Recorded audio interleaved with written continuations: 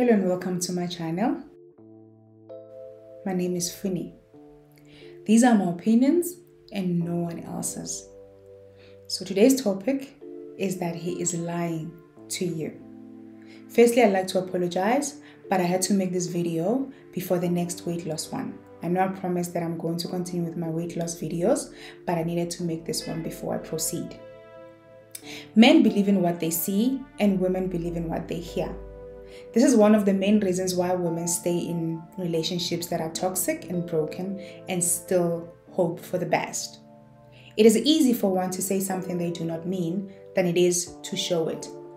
This is also going back to gaining weight.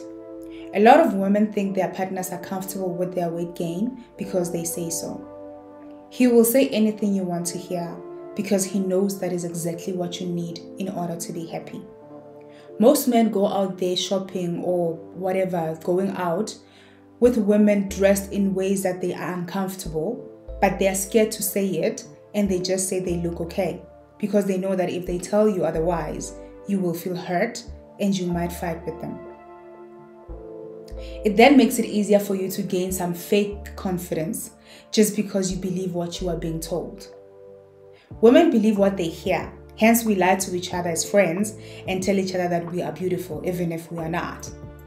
What is the point in trying to convince myself that what my friend is saying about my image is real, when all the time I'm standing in front of the mirror, I'm wishing I looked different? The lies will only make you feel good for just a certain time. A lot of men do not like that you are gaining weight, be it from childbirth or otherwise. Before I continue, for those who just eat anything that passes through and blame it on childbirth, you need to stop it. There are some weight gains which we inflict on ourselves. You are to blame for that, and there are some that are hormonal, which are very difficult, if not impossible, to lose regardless of what you do, which is what I had. Stop being proud of your beer belly just because you are so-and-so's mother. Like I said, having a child does not make you special or more important than others.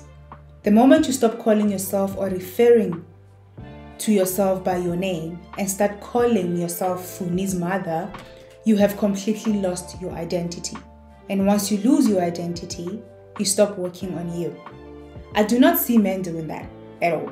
I rarely, if not ever, hear a man calling himself Funi's father.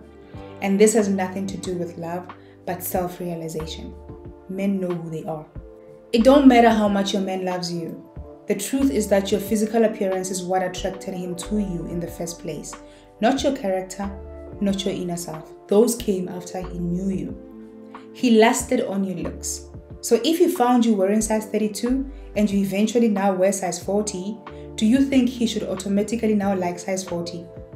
If he liked size 40, he would have gone with that from the get-go. Stop lying to yourself by thinking they like you forever regardless of your changes. Your man will love you and not like you at the same time. Let me repeat this.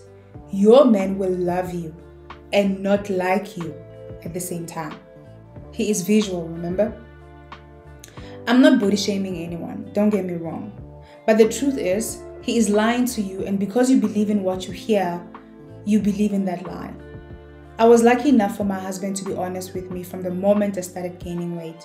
His honesty made it easy for me to include him in my journey and for him to understand where I was coming from and where I wanted to go.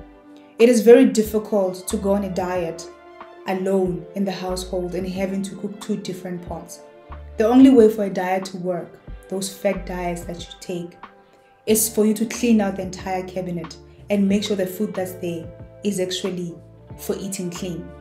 Because you cannot, I don't care who you are, you cannot have all the junk food in the cupboard and not be tempted even for one single day. So it's very good for your partner to always be on the same page as you are and understand that at that moment you are both going on the diet. My husband knew what I had become was not what he liked, and that made it easier for him to support me and walk with me throughout my entire journey. I was never fat, we were. He knew about every doctor's appointment, every dietitian's advice, every medication I had to go through, every hormonal imbalance I had, and every possible route I took in trying to lose the weight. At first, the honesty really hit home. But today, it is one of the things that makes us stronger as husband and wife. I have sponged so much from him that I also like what I see. If he looks anything that I do not like, I tell him and he changes. It's a two-way street. Action speaks louder than words. I get it. It is easier for him to lie to you than it is for you to show him. If he found you at the weight that you are right now, then he genuinely likes you. But if you changed by either gaining or losing weight, then his likeness should be questioned. Age does not change a person's preference. You just learn to tolerate things. So our men learn to tolerate our image. Do not let yourself go, because regardless of pleasing your partner, you are not happy. If you dig deeper, you will realize that you do not like yourself, and a big body comes with comorbidities or illnesses. I once posted on Facebook about how I have begun to love the person that I was then when I was still fat, and how I did not care what people thought about me. The one thing I was right about was not caring what people thought about me, but I lied about loving the big body image. My verbalizing it did not help me at all. I still saw myself as a different person. I still did not recognize myself when I looked in the mirror. I still wished a part of my body would disappear. I still missed the me that I was before the weight gain.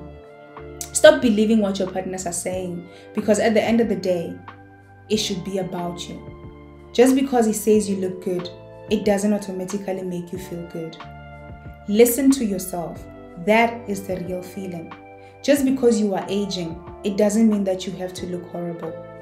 There is no manual on how you should look, but a bigger frame comes with a lot of health risks. You can give yourself fancy names like big, beautiful thingamabob, but cholesterol, diabetes, stroke, heart attack will always keep their original names and forms and major ways of attacking you. I'm not saying being skinny makes you immune from those illnesses, but you are at high risk if you are bigger. I have been all of it, smaller and bigger. I know and understand the different mental health statuses of being smaller and bigger. And if I didn't know better, I do now. Because how I feel since the weight loss is a beautiful, most fulfilling feeling I have ever felt in my entire life. I love this feeling. You should try it too. You have nothing to lose but the weight. If you feel like you don't like the weight loss, it is always easy to gain the weight back. Thank you once again for watching till the end. Do not forget to subscribe if you haven't. Hit the like button, turn on notifications, and share.